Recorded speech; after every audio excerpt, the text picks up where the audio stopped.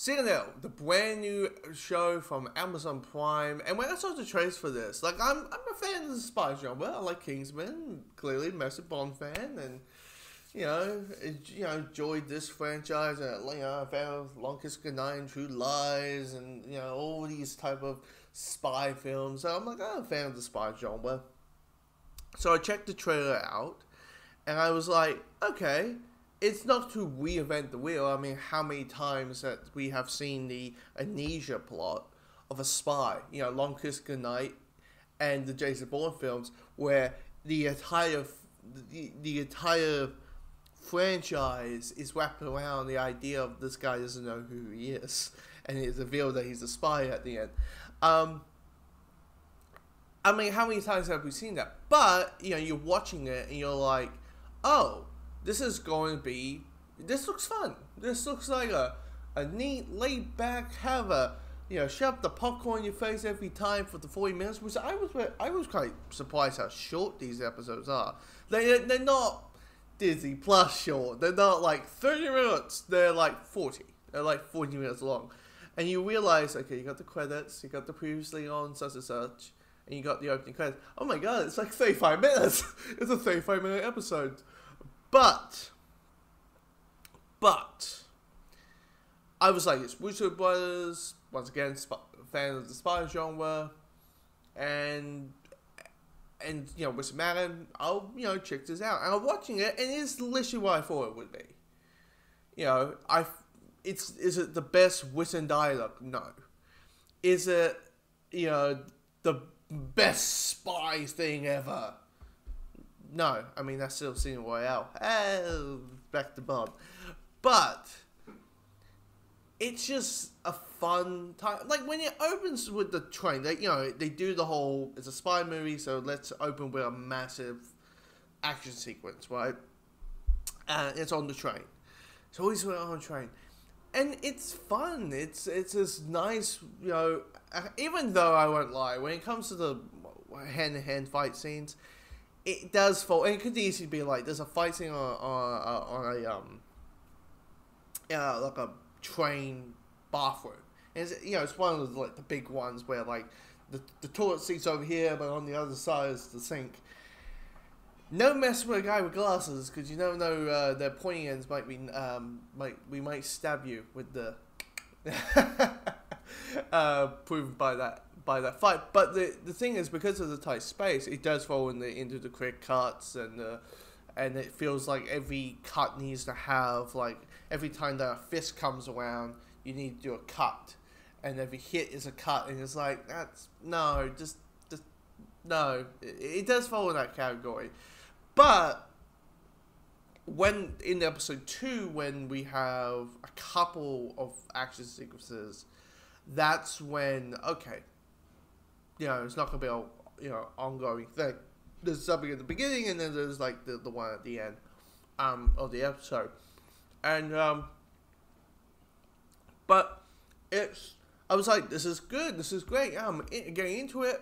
And the idea of Citadel, why the show is called Citadel, I mean, Citadel is the organization, and they're meant to be the goody goods. They're meant to be like, MI6, CIA, they're all corrupt, but we're the ones who do the right thing until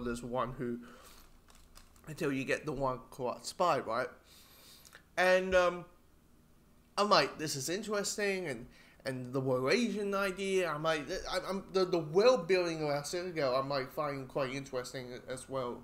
A part of it. The issue, it feels like, because it is 6 episodes, this is going to be very, I don't say loosely, but they're going to really try to just make it as swoon-line as it can. Definitely, because if you if you're trying to do the big giant, like, this is going to whack your mind of how it's working, guys, you got 6 episodes.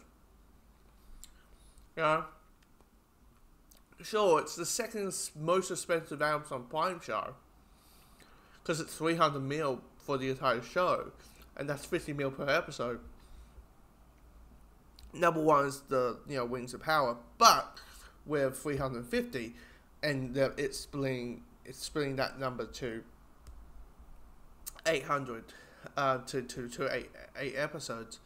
So I'm like, yeah. I mean, at the end of the day, I'm like, I like the performances.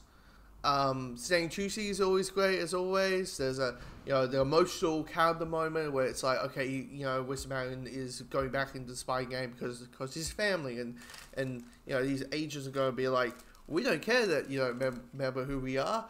We're just going to kill everyone that you love. I'm like, okay, I'm into that. Not actually the story, but I'm engaged towards Wisman's character. It's just, yeah, it's fun.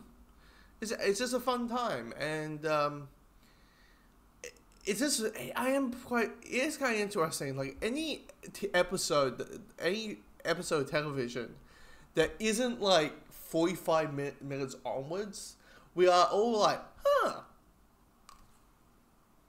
that's short. What gives? But yeah. I mean, the dialogue's not the greatest. It is that type of dialogue where, like, it's very on the nose. It's very on this. But, you have the villain who's, like, the government bureaucrat is all about, like, give me the briefcase. It's all around, surrounded by this briefcase. And that, it's just, yeah. I'm enjoying it. I'm enjoying the show so far. And yeah, it's just watching and episode 2 is even shorter. I just realized it's not 35. It's like 30 minutes or 33 minutes because they got the this season in this like the season trailer. But anyway, here's the thing: knowing that the big plan with this show is to have multiple versions of this. Like, we got the English-speaking version, which is this. But then the plan is it's the same, basically different countries remaking the same show. And, using the same script and the same story and the same dialogue, the same everything, but having their own spin towards it.